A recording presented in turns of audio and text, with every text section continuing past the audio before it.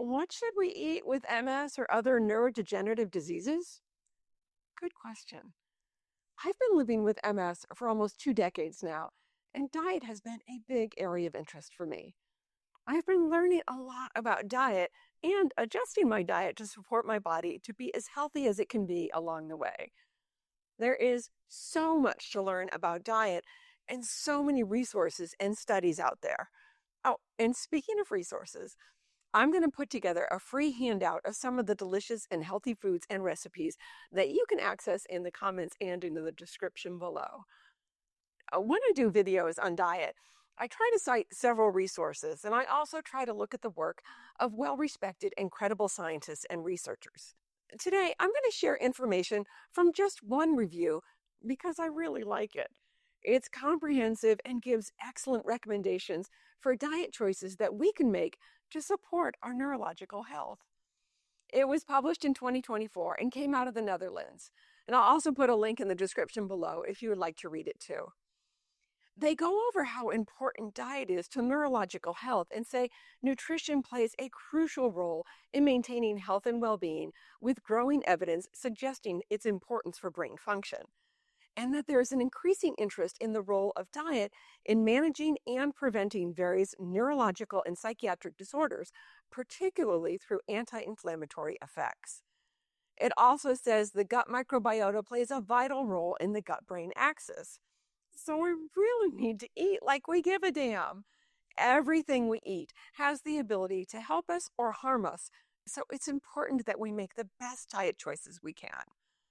In a nutshell, they say we should be eating an anti-inflammatory diet instead of a pro-inflammatory diet. They shared that the gut microbiota's influence extends beyond the gastrointestinal tract through the gut-brain axis. One key aspect of this axis is the production of short-chain fatty acids by gut bacteria through the fermentation of dietary fibers. Short-chain fatty acids, particularly butyrate, have anti-inflammatory properties and may influence brain function and behavior. Although direct clinical evidence is scarce, the dietary effects include improvements in symptoms such as fatigue, lower unstable mood, sensitivity to stress, and cognitive dysfunctions. Fatigue, depression, stress sensitivity, and cognitive dysfunction are all symptoms of MS. I want to improve all those. Do you? Let me know in the comments below if you struggle with any of these symptoms. The next way that this way of eating may help us is with inflammation. Chronic low-grade inflammation, including neuroinflammation, is a common feature in many mental disorders and neurodegenerative diseases. Dietary components can either exacerbate or mitigate this inflammation. MS is an inflammatory disease, so if we can keep inflammation low, maybe we can do better. Go figure. The third way this diet can help us is with oxidative stress and lowering of free radicals.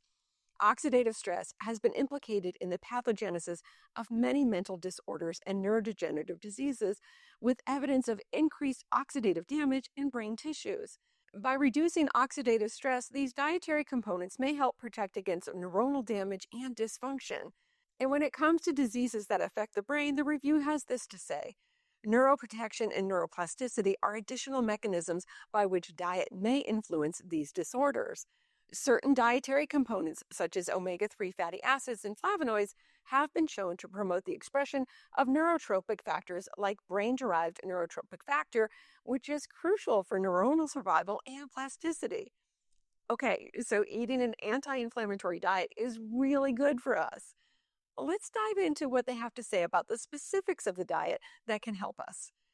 There are 4 groups of foods that have the benefits that we're looking for. The first group is fruits and vegetables. Fruits and vegetables are cornerstone components of anti-inflammatory diets.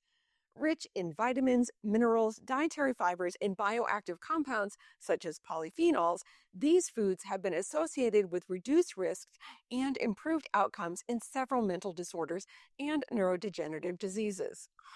A predominantly plant-based diet is good for us. Fruits and vegetables are full of antioxidants like vitamin C and E, carotenoids, and flavonoids to help combat oxidative stress.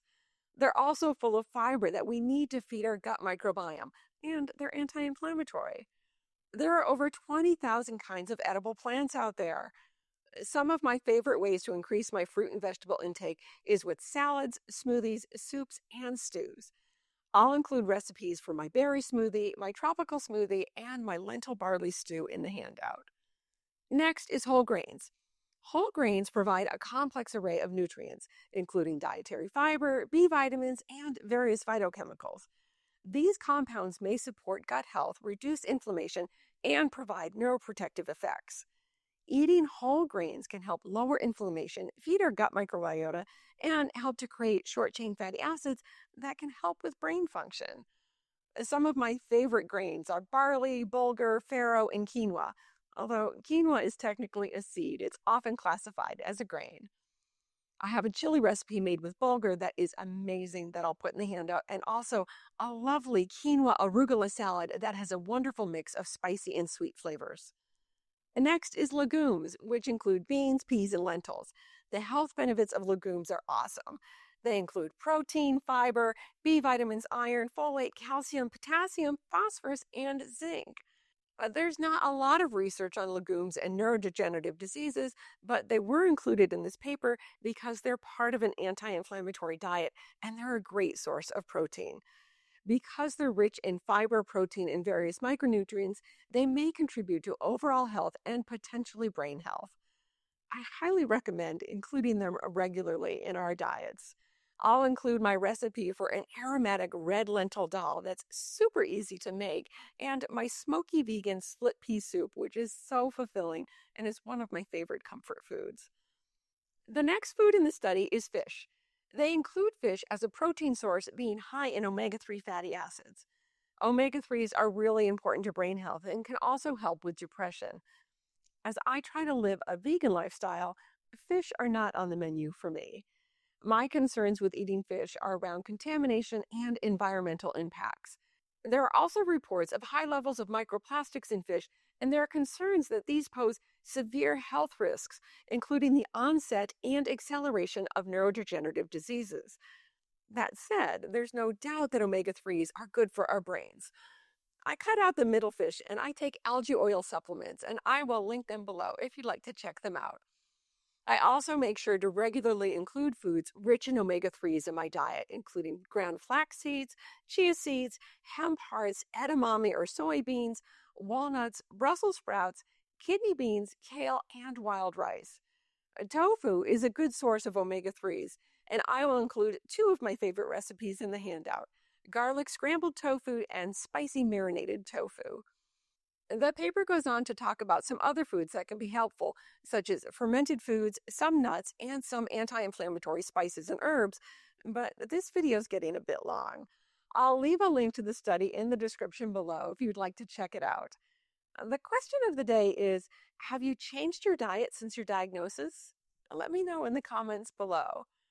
Don't forget to get your free handout with a link in the comments and in the description below.